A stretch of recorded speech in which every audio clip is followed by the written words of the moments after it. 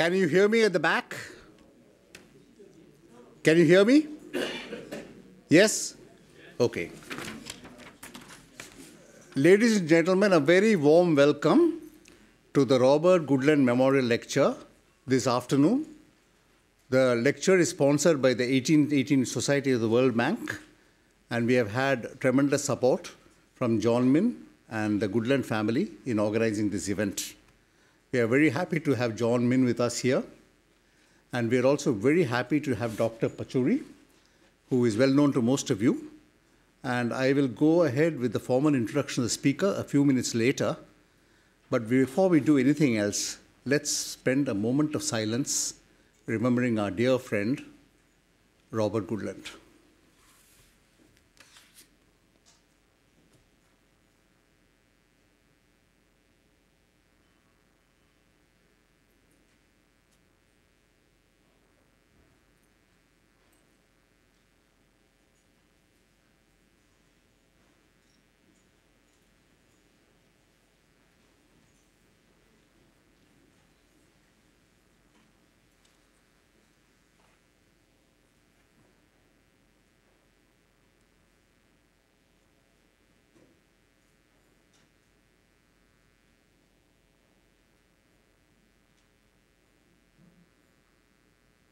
Thank you, ladies and gentlemen.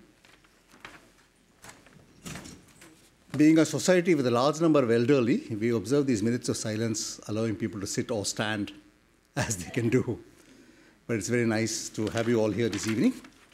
Let me first say a few words about the 1818 Society, because many of you are members, but a few of you are not, and I'll be very brief. 1818 Society is an association of the retirees of the World Bank. But we now call it an association of the alumni of the World Bank, because retirees are generally looked at as liabilities and alumni are looked at as assets. We have 6,000 members all around the world, and our number is growing. And basically, we take care of the fiduciary issues relating to pension and medical insurance and taxes. But more importantly and more recently, we have gone into the business of networking, both knowledge and social networking, using the electronic advancements that are available at our disposal. So that is the 1818 Society. We have a number of chapters in various parts of the world. We have 9 of them. We also have 9 to 10 thematic groups. And I'm very happy to say on this occasion that we are going to establish a thematic group for environment and social today. I had asked Robert Goodland when I last met him as to whether he would take the leadership of it. And he told me, I'm very busy now, I'm traveling, but when I come back, I promise I'll see you and take it over. So we think it's really fitting that we have it in place today. And I'm happy to announce that the 2 people who are co-leading this are no less than Michael Cernea, who was the first socialist who joined the bank, and Lee Talbot, whom all of you know. So the 2 of them would, this and probably our first event would be in June, and we would take off with that. So it's, I'm very happy to announce that. I'm also very happy to welcome Dr. Pachauri to our midst today. He's very well known, he's eminent, he's a celebrity, and he's famous. But nevertheless, I thought I should just say a few words about him to introduce him to you, and then we can proceed with his talk. After his talk, there'll be some of the friends of Robert sharing their thoughts for a few minutes each, and then we'll have ideas and suggestions from the floor, issues raised from the floor, and then we'll request Dr. Pachauri, as and when he finds it convenient or thinks it's necessary, to intervene and to run the debate on that basis. Dr. Rajendra K. Pachauri is an internationally acclaimed leader on environment and energy issues and their policy dimensions. He is best known as chairman of the Intergovernmental Panel on Climate Change, the world's leading intergovernmental organization for the assessment of climate change. Dr. Pachauri, who serves on a voluntary basis, was elected chairman in 2002 and re-elected by acclamation in 2008. The IPCC, along with former US Vice President Al Gore, was awarded the Nobel Prize in 2007. Dr. Pachauri's day job, if I may call it that, is as CEO of the New Delhi-based TERI, the Energy and Resources Institute.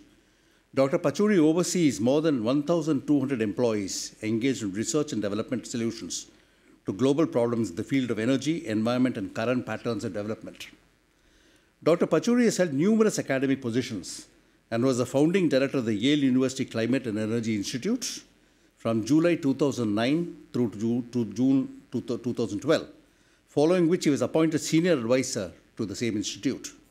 He is also currently Professor of Practice of Sustainable Development at the Yale School of Forestry and Environmental Studies, Honorary Professor of the University of Eastern Finland, and Chancellor of Teddy University. He has co-authored over 130 peer-reviewed papers and written or co-written 27 books. Most of them are about energy and environment. I hope I have my data up to date. Now, a little known but fascinating facet of his character is that Pachauri is a keen cricketer, and I am sure many of you are very interested in cricket, well honed with skills as a seam and swing bowler. His vision has led to the creation of a terry oval in Delhi, known as Patchy Greens, I'm told, one of the finest and most scenic cricket grounds in India, which is now recognized as a venue for first-class matches. Several international cricketers enjoy visiting and playing at Patchy Greens. Dr. Pachauri's remarkable achievement of 600 wickets in corporate cricket for Terry is a milestone few can aspire to match in the near future. But above all, Dr. Pachauri is a close personal and professional friend of Robert Goodland, and it's a great honor for us to have him deliver the Robert Goodland Memorial Lecture today. Dr. Pachauri, may I invite you to make a presentation?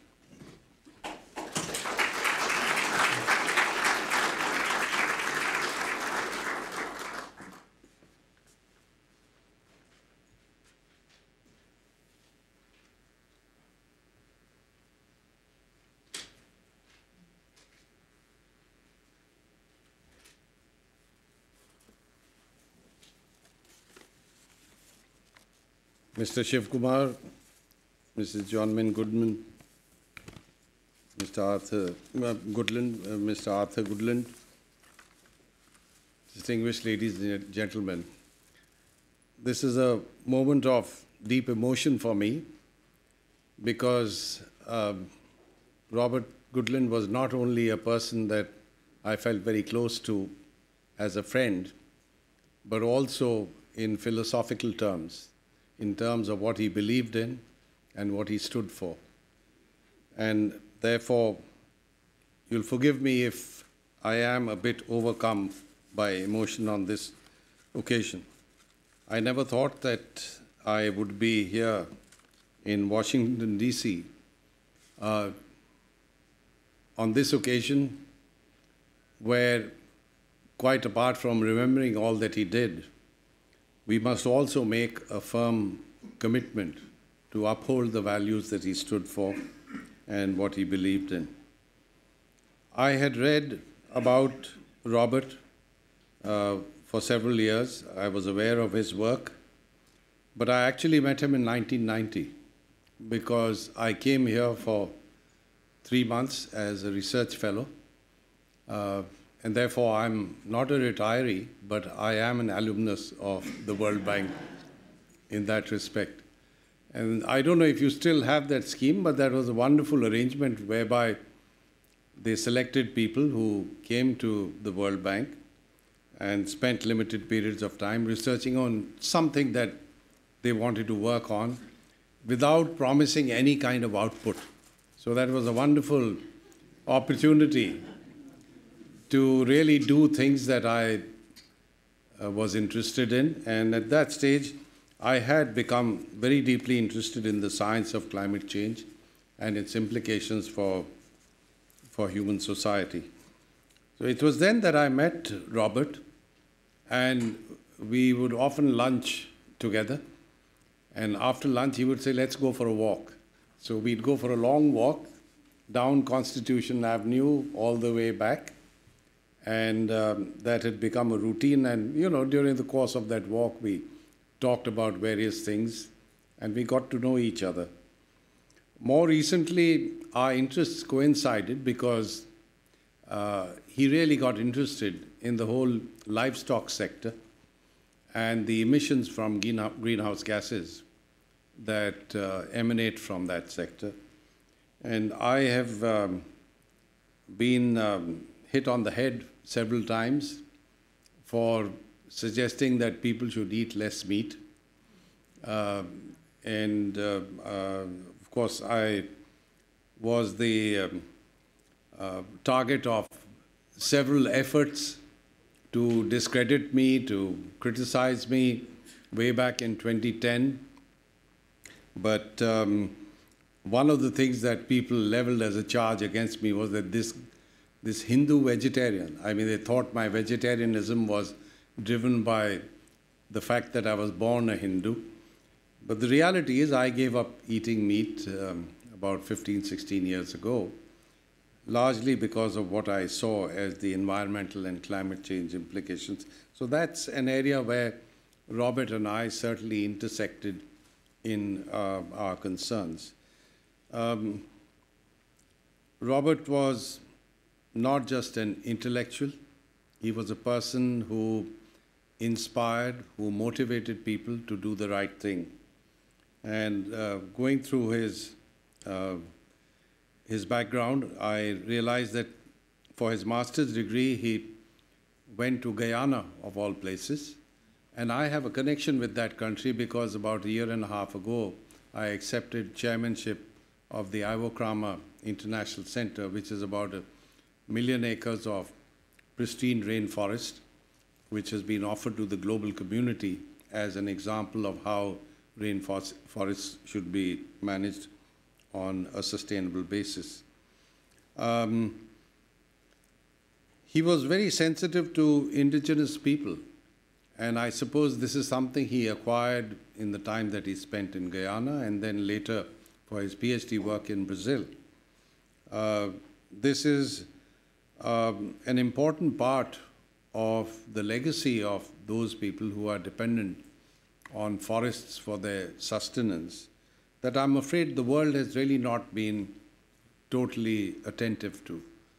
And it goes to Robert's credit that, like many other things where he made a pioneering contribution, he highlighted the importance of the indigenous people being at the center of development where some of these rich forest resources are concerned.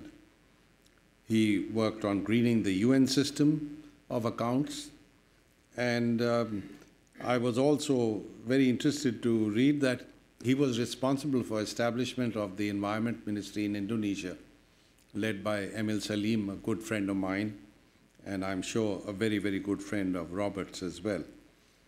So here was a human being who not only created outputs that had very rare intellectual quality, but something that really went to the core of ethical, equitable, and sustainable development.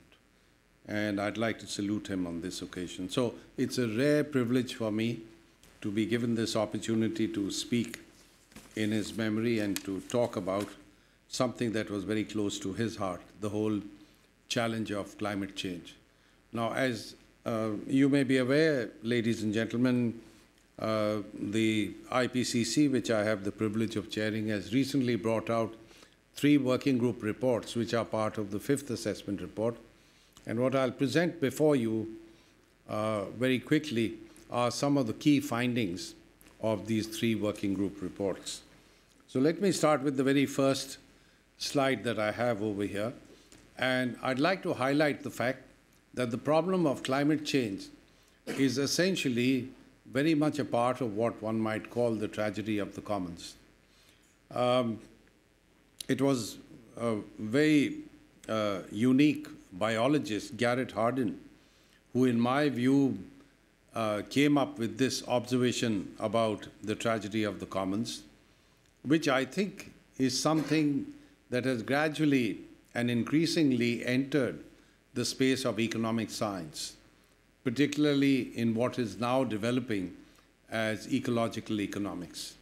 The reality is that the air we breathe, the water we drink, the soil on which we grow our food are really common property resources. We derive enormous benefits from them, but we're not responsible for their upkeep and their maintenance. And that is really the tragedy of the commons. This is what has happened with climate change, because since the beginning of industrialization, we have emitted larger and larger quantities of carbon dioxide and other greenhouse gases.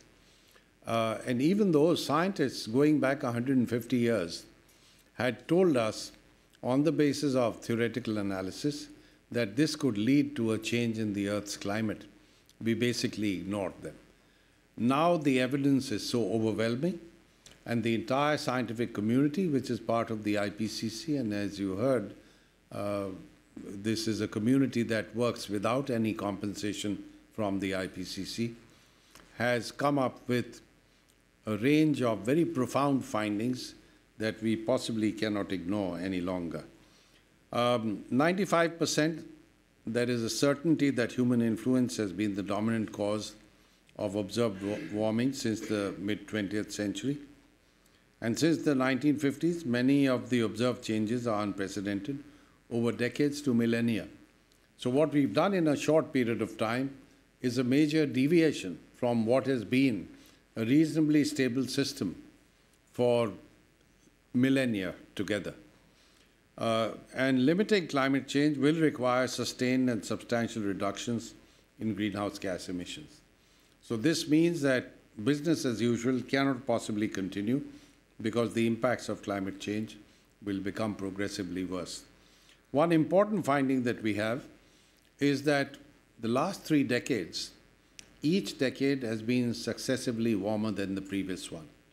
And these 3 decades have clearly been the warmest since the year 1400. And therefore, we really need to see where we are going, and I'll say a lot more in terms of the impacts of these changes. What has happened is that the oceans have warmed, and on account of melting of the ice bodies across the globe and also thermal expansion of the oceans, there has been sea level rise. Amounts of snow and ice have diminished across the globe. A month from now, a little more than a month from now, I'll be going to the Arctic region, where I've been on several occasions, and it is really quite pathetic to see the rate at which Arctic sea ice is reducing. And that has major implications not only for that region, but also in respect of circulation of the oceans, because the whole salinity gradient of the Arctic region is being affected, and that has major implications for ocean circulation. Sea level has risen, and the concentrations of greenhouse gases have increased. Now, if you look at the upper ocean, it has absorbed about 90% of the energy that has been created as a result of climate change between the period 1971 and 2010. So in other words, if the oceans were not able to absorb that heat, then much of it would really come on the surface of the land, and that would lead to far more serious impacts of climate change. And the rate of sea level rise since the mid-19th century has been larger than the mean rate during the previous 2 millennia. So sea level rise has been very rapid, and in fact, between the period 1901 to 2010, the average increase has been 19 centimeters. That's close to a foot. And you can imagine there are several parts of the world which are low-lying. These are small island states, low-lying coastal areas, which would be affected by this increase even before the threat of submergence really takes away those areas of land. Because every time there's a storm surge, every time there's coastal flooding, with a higher sea, the extent of damage and devastation is much higher. If you look at the increase in atmospheric CO2, at the beginning of industrialization, we had 280 parts per million of CO2, and in May of last year, the number exceeded 400. So there's been a significant increase in the concentration of greenhouse gases like CO2, methane, and nitrous oxide, more than we've seen in 800,000 years. And the ocean has absorbed about 30% of the emitted anthropogenic carbon dioxide, and this is leading to ocean acidification. CO2 emissions from fossil fuels and the industrial sector have accounted for about 78% of total greenhouse gas emissions between the period 1970 to 2010. So there are very basic and fundamental changes taking place in the ecology of the planet, which are affecting our climate very seriously. Where do these greenhouse gases come from? Well, this gives you a picture of the sources. On the left-hand side, you've got this circle which shows that there's a significant amount that comes from AFOLU, which is agriculture, forestry, and land use. And this is an area that Robert was focusing on increasingly in recent years.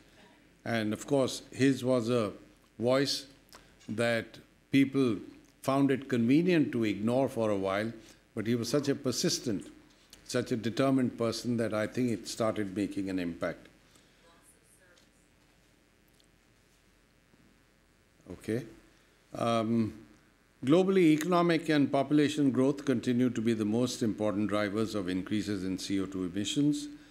And these are expected to continue to drive emissions growth without additional efforts to reduce greenhouse gas emissions. So we're on a pathway whereby these emissions will continue to grow very rapidly unless we bring about efforts to mitigate them on an effective basis.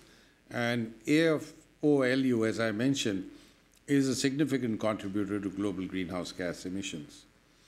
Now, this is just a picture of two sets of scenarios on the basis of which we have looked at temperature increases by the end of this century. The RCP 2.6 scenario is a stringent mitigation scenario, where, as a matter of fact, before the end of the century, we would actually get into a zone of negative emissions of greenhouse gases. So this is something that really represents ambition on the part of human society to do something about climate change. The 8.5 scenario is one which is really a do-nothing scenario. And the extent and the intensity of the color really shows the increase in temperatures that would take place by the end of the century, according to these two particular scenarios. Now, I might mention that with the 8.5 scenario, we could get a temperature increase of up to 4.8 degrees Celsius by the end of the century. And that clearly is unacceptable. We also know that oceans will continue to warm, so that has serious implications for marine life. It also has implications for the kind of catch you might get in several parts of the world. And there already is enough evidence to show that there's migration of species. Fish stock, which existed in certain parts of the world, are now moving to other areas because of the changes in temperature that are taking place. Very likely that Arctic sea ice cover will continue to shrink and thin as global mean surface temperature rises. The Arctic, as a matter of fact, is warming at twice the rate of the rest of the world. So this really means bad news for that part of this planet. And global glacier volume will further decrease.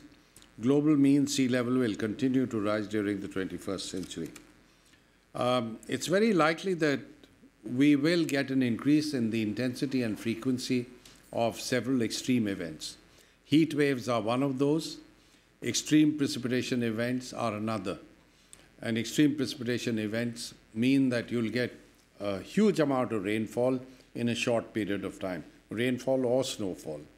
And even in those parts of the world where you actually have a decline in average precipitation, the possibility is that a large part of it will take place in the form of heavy falls. And under some scenarios, we've estimated that a 1 in 20-year hottest day or 1 in 20-year heat wave that we experience today will, by the end of the century, become a 1 in 2-year event. And I've already talked about heavy precipitation events. There are serious impacts of climate change that we need to be concerned about. I won't go into all the details, but food security and production systems will be affected. Livelihoods and poverty will be affected. Human health will have major impacts, not only on account of increases in these extreme events, but also as a result of increase in vector-borne diseases, because under the new climatic conditions, certain carriers of disease will be able to proliferate and survive far better than they do today. Now, what we really need, therefore, is a combination of adaptation, because there's a certain inertia in the system, as a result of which, even if we carried out very stringent mitigation today, the impacts of climate change will continue for several decades, whether it's sea level rise or the impacts on agriculture or reduced availability of water resources. Human society will have to adapt to some of these. And that by itself will not be enough, because we will reach certain tipping points and thresholds beyond which adaptation will, in a practical sense, not be possible at all. So globally, it's essential for us to mitigate the emissions of greenhouse gases. We've got to cut down on the emissions of greenhouse gases, by which we can stabilize this increase in temperature that's taking place. And therefore, climate-resilient pathways combine adaptation and mitigation to reduce climate change and its impacts. And in the World Bank, that's going to be extremely important, because development policies will have to come to grips in combining mitigation and adaptation with specific development projects and strategies.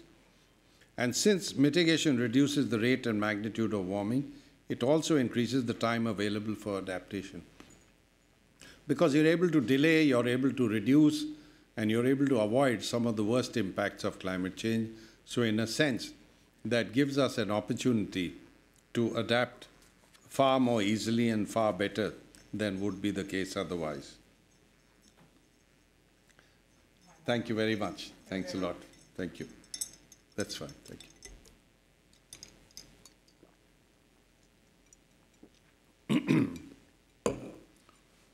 Now, stringent mitigation scenarios that we've assessed require a set of measures. We'll have to lower global greenhouse gases in 2050 than in 2010. 40% to 70% lower globally. Emission levels near 0 gigatons of CO2 equivalent or below in 2100. So in other words, by 2050, we'll have to reduce emissions significantly. And by 2100, we'll actually have to go into the zone of negative emissions. That means we should have forests, we should have carbon capture and storage, we should have a whole range of technologies by which we not only stop emitting carbon dioxide, but actually are able to suck it out of the atmosphere. And we'll need much more rapid improvements in energy efficiency. And as a matter of fact, to really manage this problem effectively, we'll have to treble or quadruple the share of zero or low carbon energy supply from renewables by 2050. So, you know, in the 36 years that we have till the middle of this century, we really need to bring about a massive shift to renewables. Of course, there would also be opportunities for use of nuclear energy, biomass, fossil energy with carbon capture and storage, and bioenergy with carbon capture and storage by the year 2050. We are, of course, not recommending any of these because the IPCC is not a policy prescriptive body. We do policy relevant assessment, but the choices and decisions are left to those who are responsible for taking such decisions. Now, if we have to remove carbon, then there are many scenarios for reaching 450, 500, or 550 parts per million of CO2 equivalent by 2100. I mean, you can think of it, the pathway could be a steady pathway which doesn't allow too much increase. You could have a pathway by which you allow an increase, but then bring it down very sharply. Of course, the costs of following that kind of a pathway will be much higher. Because if you allow emissions to increase, let's say over the next 10, 15, 20 years, then the impacts of climate change will become progressively more serious. And the technologies that you would have to put in place to reduce emissions very sharply will be that much more expensive. So I think the world has to determine what is optimal in terms of bringing about this outcome of a stable climate in the future. Now, just to give you an indication of costs, we have assessed that for this stringent mitigation, the loss in global consumption in 2030 would be roughly 1.7% of the global GDP. And in 2050, it will be 3.4% of the global GDP.